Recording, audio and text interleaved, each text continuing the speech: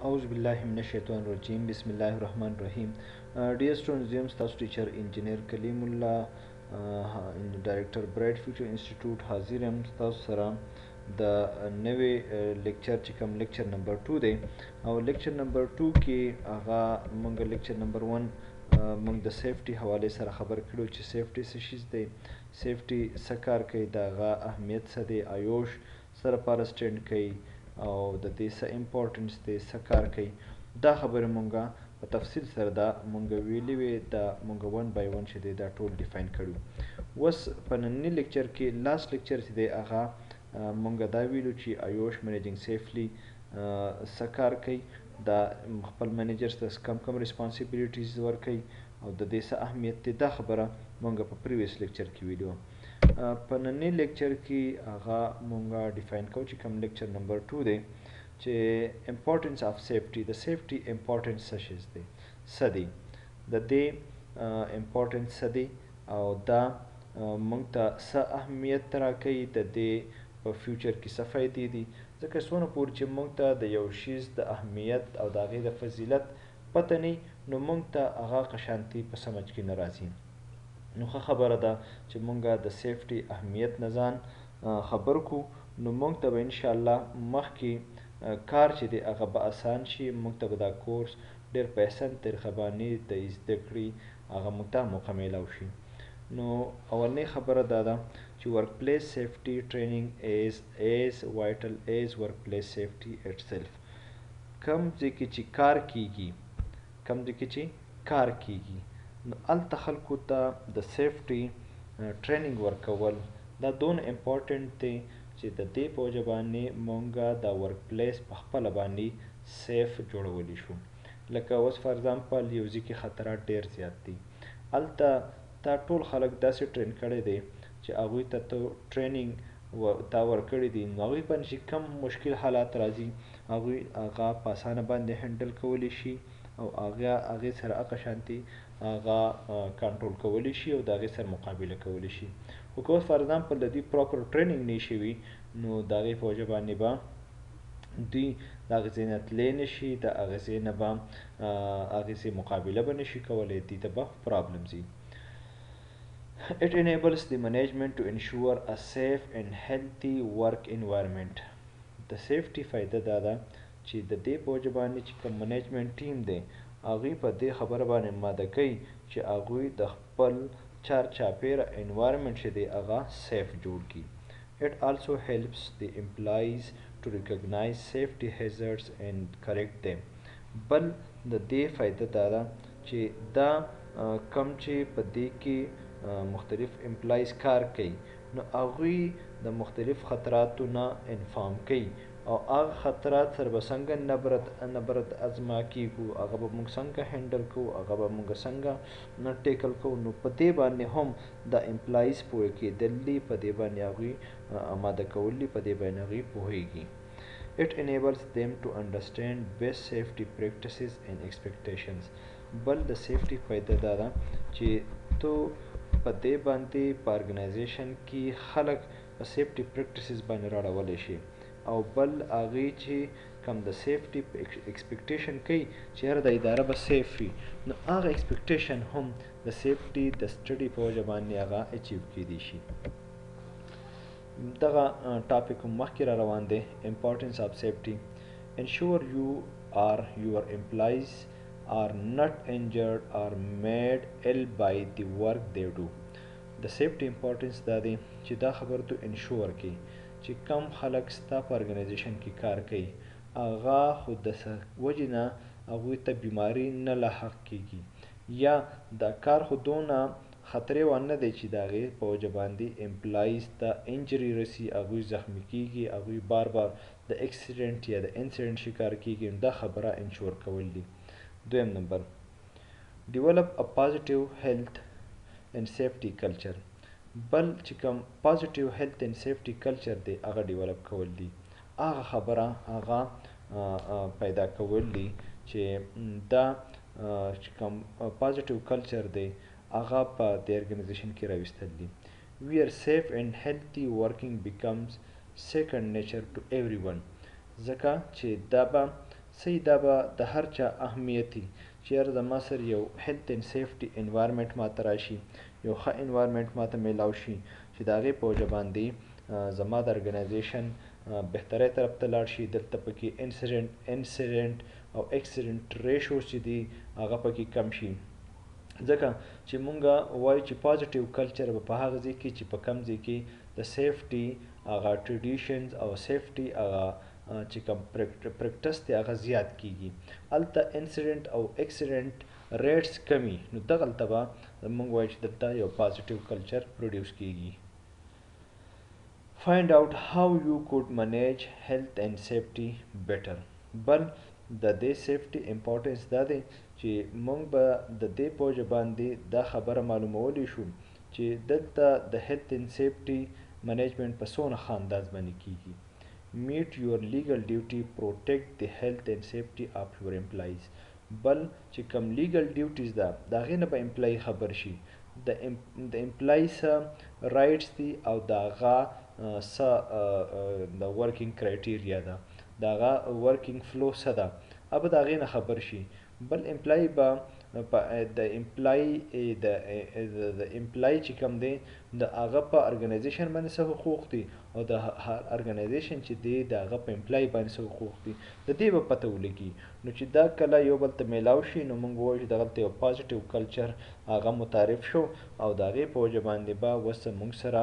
اکسیډنټس به کم راځي، انسیډنټ به کم راځي، امپلایز به خوشحاله وي، هلته به یو پازیټیو کلچر وي، هلته به خلک چې دی په یو سیف انوایرمنټ کې هغه د کار جوګوي او هلته به خلک په یو سیف اینډ ساوند انوایرمنټ کې خلک کار کوي. اوس راځو دا خو زمونږ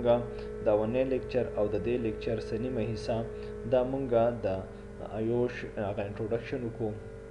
ایوش چې دی هغه مونږ وپېژندو، ایوش چې دی هغه مونږ په هغې کې د هغې امپورټنس وپېژندو، سیفټي مو وپېژندله، وپېژندل چې دا یو کې ایوارډینګ سرټیفیکیټس دی او بل په هغې کې چې څونه امپورټنټ شیزونه هغه ټول ون بای ون مونږ کور کړله. اوس ما تاسو ته ویلو چې دا تقریبا چې 8 ماډیولز دي، تاسو ته په سکرین باندې په نظر کې راځي او په دې کې مونږ اولنی ماډیول چې دی دا وایو انټروډیوسینګ منیجینګ سیفلی، چې مونږ منیجینګ سیفلی وپېژنو. د هغې انټروډکشن خو مونږ مخکې مو کړو، خو دلته مزید د هغې تفصیل بیانېږي، نو هغه تاسو زمونږ سره دلته اوسئ چې هغه ون بای ون مونږ دلته سټډي کړو. Key learning points. Why is it important to managing safely? The managing safely important څه دی؟ What are your responsibility as a manager? بحیثیت منیجر ستاسو څه ریسپانسیبلیټیز دي؟ تاسو که منیجر پوسټ باندې ولګېدئ یا تاسو سیفټي منیجر یې نو ستاسو به څه ریسپانسیبلیټیز دي؟ نو په دې چپټر کې په دې ماډیول کې به انشاءالله مونږ د دوو خبرو زده کړه کوو. اولنی خبر ده why is it important to manage safely. د دې امپورټنس د managing safely د دې امپورټنس څه دی؟ دا تاسو ګورئ چې زمونږ سره دلته دا یو امبولینس په نظر باندې راځي. د دې امبولینس مطلب دا دی چې څه ویکټم یا یو اکسیډنټ چې دی هغه اکر شوی دی په ارګنایزیشن کې. امبولینس دا روان دی، څه ویکټم اکر شوی دی، څه حادثه راغلله، د هغې په وجه باندې دا امبولینس روان دی او هغه چې کوم ویکټم اکر شوی دی، کوم اکسیډنټ اکر شوی دی نو هغې ته رسي چې هغه ریکور کړي. په دې دویم نمبر سلایډ کې چې کوم تاسو دا پکچر په نظر باندې راځي چې کوم دا میل فیمیل دی دا ولاړ دی، نو دا چې کوم ویکټم اکر شوی دی نو دا میل فیمیل دا د کمپنۍ طرفه راغلی دی او دغه ارګنایزیشن د طرفه راغلی دی او کوم چې د ویکټم فیملی ده د چا چې څوک ممبر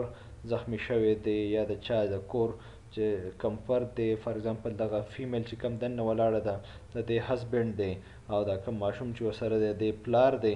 نو دا دې ته وایي چې دغه شانتې واقعه راغلې ده او ستاسو فیملی ممبر چې دی هغه د ویکټم شکار شوی دی. دریم نمبر سلایډ چې دی نو تاسو ګورئ دا پکچر موږ ته شو کوي ان فرنٹ آف کورټ shows that legal prosecutor is giving a legal notice to the culprits. بل چې کوم د کمپنۍ مالکان دي culprits دي د هغې په وجه باندې دغه کس د اکسیډنټ شکار شو نو اوس کوټ چې دی هغوی ته فیصله سونه وکړله هغوی ته لیګل نوټس ورکوي او تاسو سره په دې پکچر کې ګورئ چې په دې باندې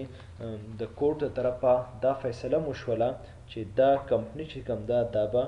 بین وي ځکه چې دا انډر انویسټیګیشن ده نو د دوی سره چې کم خلک خرید و فروخت کوي هغه هم پې بند شي او دوی چې کم را میټیریلز راغواړي نو هغه به هم خراب شي په نیکسټ سلایډ کې تاسو ګورئ دا موږ ته دا شو کوي چې دا کم چې ارګنایزیشن دی نو they are facing the media team due to which the organization lost their reputation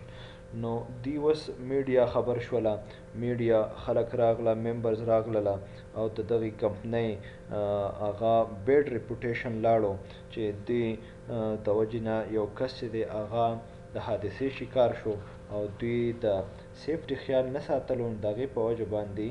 دوی دا مسلې راغللې نو تاسو وګورئ چې دې ارګنایزیشن د سیفټي خیال نه ساتو نو څونه مسلو سره مخامخ شوله د دوی د وجې نه خو یو فرد چې دی هغه زخمی شو هغه لاس په دغه ځای شوله یا مثال هغه مړ شو یا فیټل اکر شو یا انجری اکر شوله یا اکسیډنټ اکر شو یا انسیډنټ اکر شو نو د دې د وجې نه خو یو نقصان دا وشو بل دې ارګنایزیشن د خپل نقصان دا وشو چې کوټ فیصله وکړله د دوی ادارې بنده کړل دوی کمپني بنده کړله او بل دوی باندې پینلټي ولګېدله دریم نقصان دا وشو چې دوی کم پراډکټس خرڅوله هغه به اوس نشي خرڅولی کم را میټیریلز یې ته راتله به اوس نشي راتلی او څلورم پنځم نقصان دا وشولو چې میډیا ټیم راغله دا کمپني ډېره زیاته بدنامه شوله اوس په دوی پراډکټ څوک نه استعمالوي په مارکیټ کې ځکه چې هغه په اخبارونو کې راغله په ټي وي باندې راغله میډیا ټیم چې دی هغه راغی د دوی کوریج یې وکړو نو دا د مختلف مسایل سره دا ځکه مخامخ شول چې دوی د سیفټي خیال نه ساتو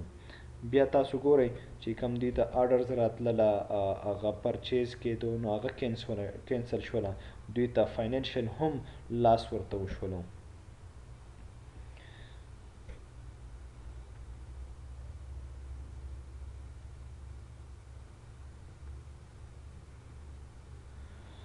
د دې نه بعد په دې سلایډز کې یو ویډیو راځي خو هغه دلته نه ده راغلي هغه ویډیو کې داسې ده چې هغه پوره یو 3-4 منټس 5 منټس یو ویډیو ده او ډېر زیاته انټرسټینګ ده خو چونکې په دې کې هغه شو شوې نه ده هغه ویډیو داسې ده چې یو فیملی ده هغه فیملی هنسي مزاح لایف د هغوی تېرېږي خوشحاله ژوند تېرېږي او د فیملی دا ممبر چې دی کم کس چې دی نو دی په یو کنسټرکشن کمپنۍ کې کار کوي دی د فورک لیفټر چې کوي یا کم چې کرین چلونکی دی د هغې سره اپریټر نو داسې وشي چې د فورک لیفټر یا د کرین اپریټر چې دی د سامان سریه اوچتوي هغه څلورم پنځم چت ته رسوي نو هغه سریه چې ده هغه په دې دویم دریم چت کې په منځ کې ونښلي دا کس لاړ شي دریم څلورم چت ته وخیږي او دغه شانتې دغه سریه رازادولو کوشش کوي چې دا د فورک لیفټر یا د کم کرین چې دی دا بره وخیږي نو هغه چې کله دغې سریې له دیکه ورکوي نو دا کس ورسره په خپله باندې وغورځېږي او کله چې دا کس وغورځېږي نو دې ځمکې ته راوغورځېږي او د هغې په وجه باندې د دې کس هغه د مرګ نه بچ شي خو د دوی یو خپه او یو لاس چې دی هغه ضایع شي د هغې نه بعد هغه هسپتال ته یوسي او بیا هغه پراپر اډمیټ شي آوټ آف ورک شي هغه د کار کولو قابل پاتې نشي نو دغې په وجه باندې د دوی وایف چې ده نو هغه بیا په یو سټور کې کار شروع کړي او هغه د خپل د دې خاوند او د دوه ماشومان یې د هغې د سهارې دپاره هغه دغه تګ و دو شروع کړي پوره تکلیف سره مخامخ شي او د دې چې هسبینډ چې دی کم ورکر چې دی نو هغه پیرالایز شي فار ایور او هغه د کار نه وځي نو دا موږ دا ویډیو کې ډېر یو اهم پیغام دی که هیلث اینډ سیفټي د ارګنایزیشن خیال ساتلی نو دا امپلای په جا هغه د دونه مشکلاتو سره نه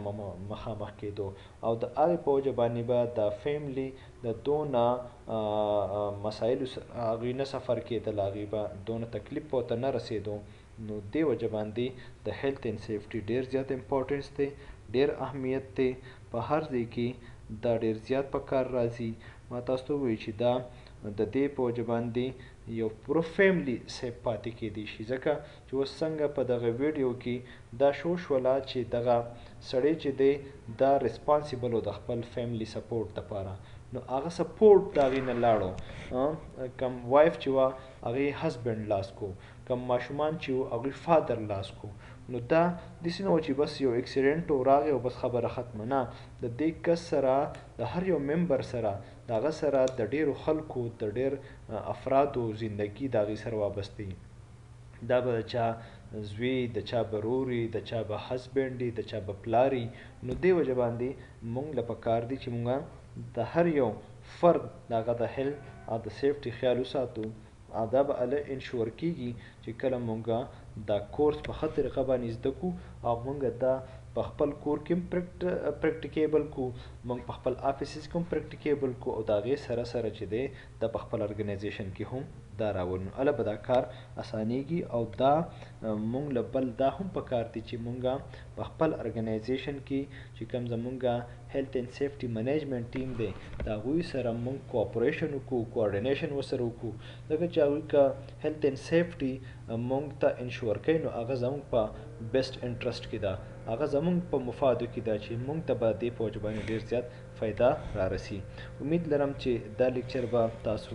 ډېر ښه انجوی کړي، ډېر زیات زده کړه هم ترې کړي او انشاءالله حاضرېږو به د نیکسټ لیکچر سره. دا وخته پورې اجازت ورکړئ خپل ټیچر انجینر کلیم الله ته په لوی الله سپارم د الله په امان.